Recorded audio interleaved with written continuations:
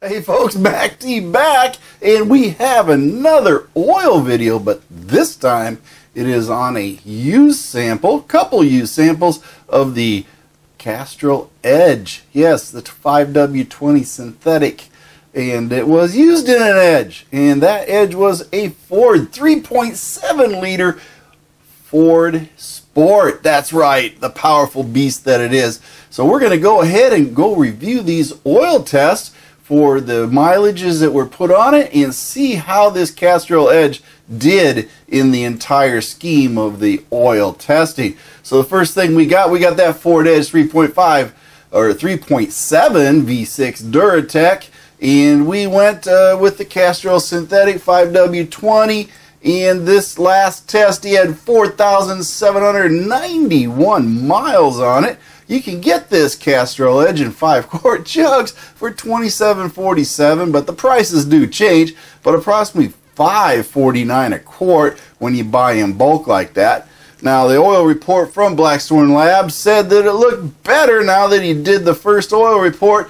Basically, this is a subsequent oil change.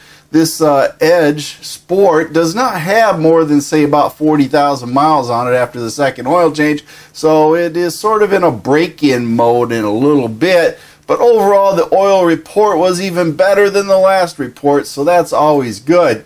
Now, moving in there, we see we have two oil reports for the Castrol Edge because this oil testing was done for the same oil twice. So that's a bonus for us, and we have this set up. We have from the left to the right, we have the 4791 mileage on that test, then we have a 4553, and then we have the virgin oil analysis of the actual unused Castrol Edge oil. Starting out with aluminum, from left to right, we had three parts per million for the last oil change with 4791 on it, and then we had 4 parts per million on the first one that was documented, with universal average being 4. So he's right there in the money, just sitting there and having a great time. We have chromium. We have 0 chromium in this oil, so that's always a good thing. Don't want that, because you start seeing that, then you start seeing other things going wrong. Iron. The iron was definitely below the universal limits, from 4 to 5 on the oil changes that he did, with 1 part per million was documented in the actual virgin sample. Copper was definitely below on the universal scale too. First oil change he had 16 parts per million, and then the second one, which is the most recent, was 11 parts per million. Lead, we had 0 lead across the board, with universal averages being 1. Tin was 0 across the board for everything, so no worry about tin. Now we go into the molybdenum. That's right, Molyb. We got on the first oil change, we had 70 parts per million, and the second one that we just most recently got was 65 parts per million, with 81 being the virgin oil sample. So it started out with 81, and then during the use it used a little bit of that up in the process. So that's what it's meant to do. This Molyb will be used up, and 70 parts per million is universal average for most virgin oil samples. Nickel, we have 0 nickel across the board, even universal numbers. Manganese, we had 2 parts per million consistently in both oil samples, but there is 0 manganese in the virgin oil sample, with 8 parts per million universally throughout the testing of virgin oil samples. Silver, we had 0 silver across the board for parts per million, which is a good thing. Titanium, well, the thing is, we got some titanium in this oil, but the VOA sample for the actual Castrol Edge is 0, and then he's popping up for the first oil change that he did with Castrol 7, and then the subsequent one was 20. So who knows, maybe we had a bit of a change here in the oils that we're using since this testing back in January 2018. Maybe Castrol Edge has added some titanium to their oil, but the universal averages are 2. That's rather surprising to see titanium popping up when there's none in it. So maybe this is an additive. You know, keep in mind, folks, as things go, oil companies change their formulations and everything else throughout the year. So there's no telling a lot of times what's going to be in it from the beginning of the year to the end of the year. as they change. Potassium, we're moving on to potassium. We had 1 part per million potassium in the Virgin's sample, with 3 parts per million showing up in the Castrol Edge first sample, use sample, and 0 in the subsequent one. So that's a little strange on its own, but universally it's only 2. Boron, we had 72 parts per million boron in the virgin oil sample, and here's another fine example of what happens when they change what they're doing with their oils. Again, I think Castrol Edge has changed the formulations for the oils, and the first oil sample that was a used sample was 136 with a 203 in the second subsequent sample, with the universal average being 45. Silicon, we don't want much silicon in there, although companies do use silicon in there. Just keep in mind we don't want to have too much in there. It's an anti-foaming agent, all that good stuff. But there's 4 parts per million in the original sample, and then we have 11 and 9 in the subsequent used samples. Now what happens is you got silicone gaskets and everything else in your engine, so it stands to reason you might get a little bit of a bump up, but it's not bad because the universal average for these oil samples is 17 parts per million. Sodium. Sodium, something else, is an additive. There's no sodium added, but apparently we have 6 parts per million of sodium consistently in both used samples, but the universal average is 49 parts per million.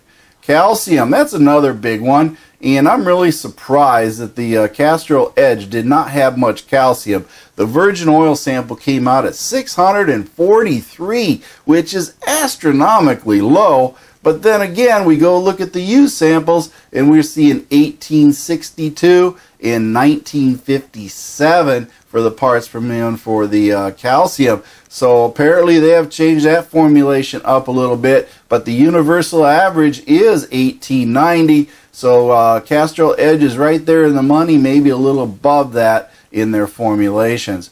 Magnesium, let's see, Castrol Edge sample came out to 1465, which is astronomically high, and not quite sure what's going on there, but it is quite high. But I think we might have a case of switch numbers here. I'm not sure what this is going on, but either way, we had a 183 for the first oil change, and then we had a 35 for the second subsequent oil change, with the universal average being 211 parts per million. Phosphorus. Phosphorus pretty much equal on the money here. The virgin oil sample had 741, with the first oil change used sample being 692, and then 668 for the last and most recent oil change sample, all within reasonable limits of universal averages. Zinc, 851 was what they had at the Castrol Edge, with 758 being the first oil change, and the last oil change 743. Keep in mind, zinc is a usable commodity within the additives, and it will decrease over time as it is expended. And then we had no barium in this oil to count on, so therefore universal averages are just 1. Very rare that you see barium in too many oils.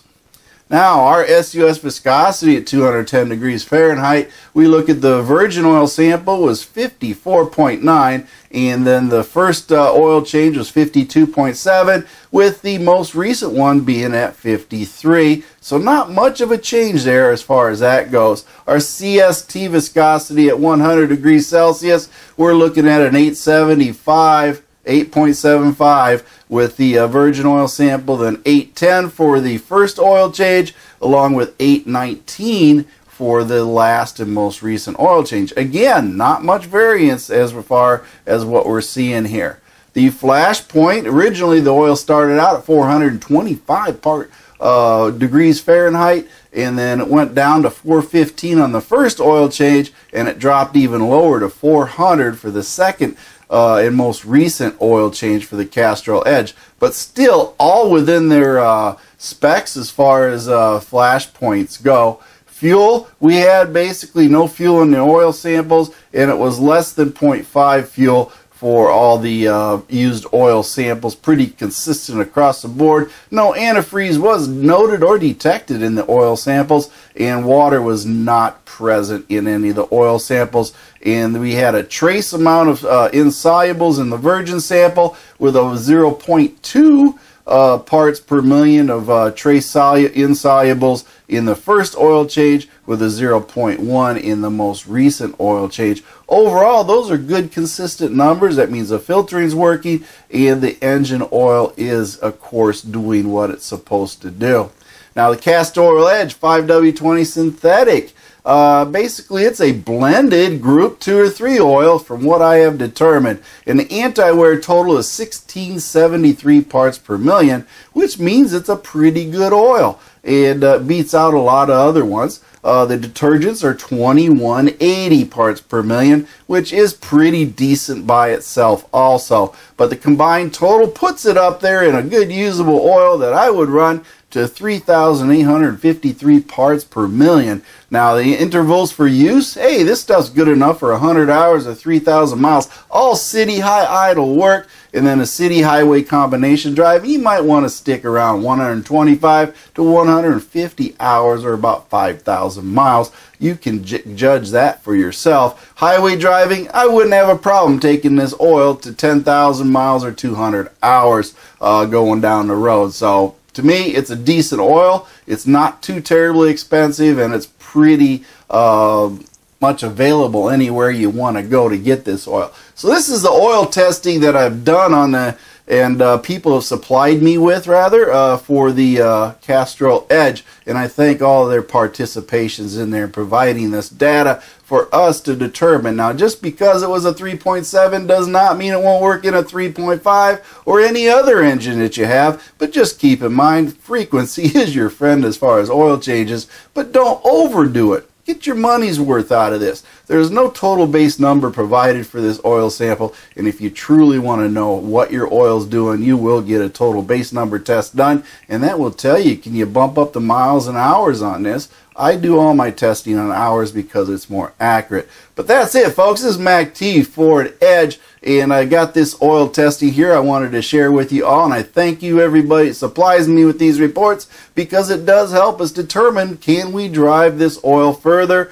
or do we need to shorten it up? And that being said, I also have the band of one that plays great music. My feet hit the floor today, and I'm having a great day. And also, don't forget to join up Facebook, MACTFORDEDGE, and also Facebook MACT Garage, MACTGarage.com website, and also my YouTube channels, MACTFORDEDGE. Like and subscribe, and MACT Garage on YouTube has all the virgin oil samples on it and everything else that you'd want to see. So go to that, like and subscribe, MACT Garage on YouTube.